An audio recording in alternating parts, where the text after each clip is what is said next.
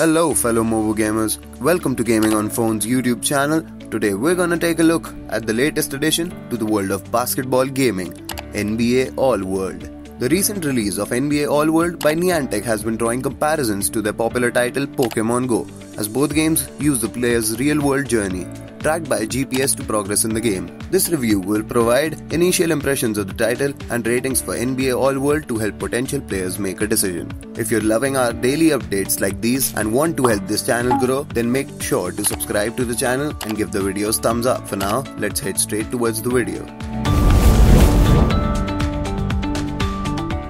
NBA All World, Niantic's latest release, is similar to Pokemon Go in that players have to physically travel to find gear and matches. However, the concept is not really unique, and some people may prefer Pokemon Go over NBA All World.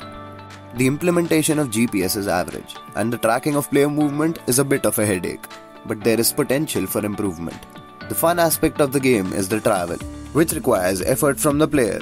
NBA All World provides a good opportunity for friends and adventures. However, the overall idea of the game is repetitive and not as appealing as Pokemon Go. The implementation of GPS and tracking still needs improvement, but there is hope for future updates from Niantic. The gameplay in NBA World is not refined and could use some improvement.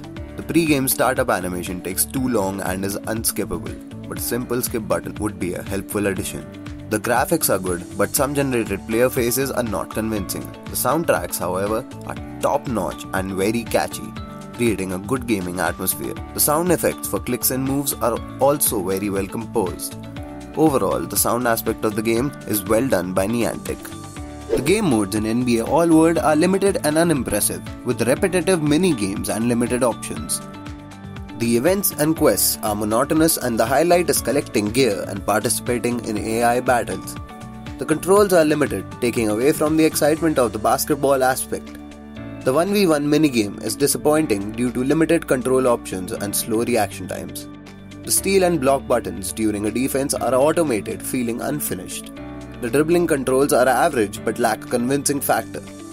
Overall, the game modes and controls in NBA All World leave many rooms for improvement.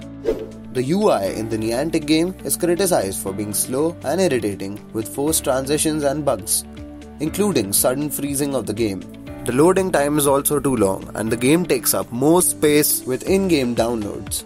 The control options are slow, and the reaction time is poor for a basketball game. The Discord copy chat style in Campfire is even worse.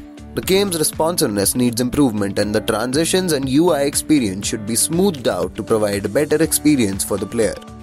For players concerned about ads, there are no disruptions from advertisements or notifications diverting to a different tab.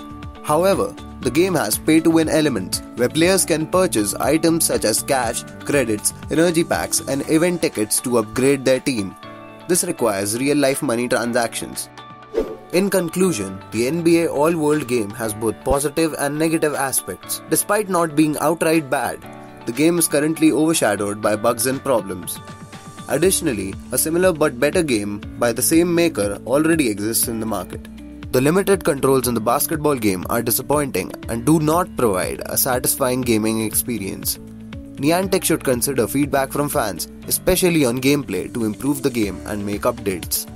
Initial impressions may not change, but the final result could improve with updates and improvements based on feedback. Well, that's all we have for you today. Let us know in the comments if you're excited for this game. And if you have any other questions about it, we'll be back with more exciting mobile gaming videos soon.